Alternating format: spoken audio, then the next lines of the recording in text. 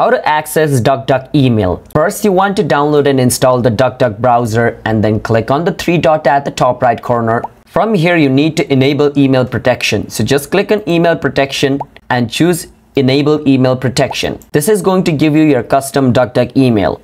So just click and get started and then click on next, click on next again. And over here, you can enter whichever email you want. Okay, so I'm going to name this. So this is going to be my DuckDuck's email and I'm going to connect it with my Gmail. So whichever email I receive on whichever email I wrote, that's going to be sent to my DuckDuck email as well. And I can view my email from this space without getting any interruption. Okay, so I'm just going to link it with my Gmail like this and I will click and continue. Once I do that, it's going to show me this. So now all the things from this email is going to be shown on this email. Okay, so I'll click on this is correct. Now it's going to send me a one-time code on my email. So I will go check that. So this is basically my one-time code. So I'm going to copy it and paste it over here and click on complete. And then it has been connected. Now I can just click on next, click on done. Boom, done it. Now my email is done. Now I can just click on account like this. And if I ever want to delete it, I can click and delete my account. But now what I can do is click on the three dot and just choose email protection.